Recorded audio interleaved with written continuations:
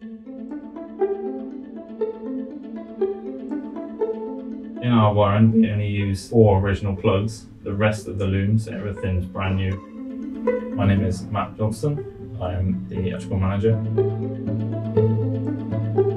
In the electrical department, we completely rebuild every wire in the Defender. We use 2 American football pitch lengths worth of wire in one Defender. So our main loom takes 3 days, and 1 person just solely on it, and then the rest of the truck we work as a team to produce it in 3.5 days. Then at the second fit, it takes roughly another further week in the assembly.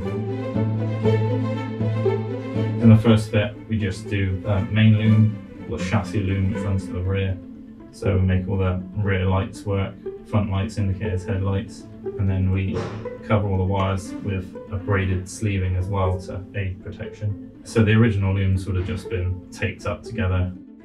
In the second fit, we add on any accessories that the customer requires, whether that be rear work light, big high-powered spotlights, special floor lights, whatever the customer fancies.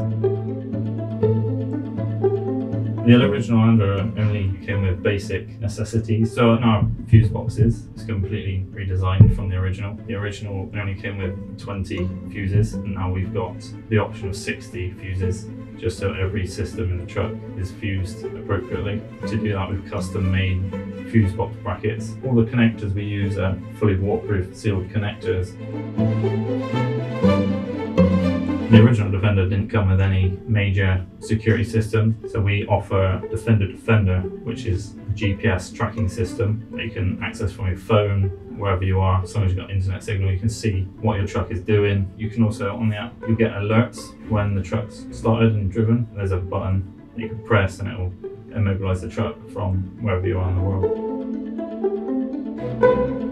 What I think makes an iconic Defender is we remake the entire truck. We completely strip it down, rebuild it. If it doesn't exist, then we'll add it in, whereas we custom make every loom so that it's all bespoke to each truck. So if the customer's got a special request, then we'll work that into the wiring.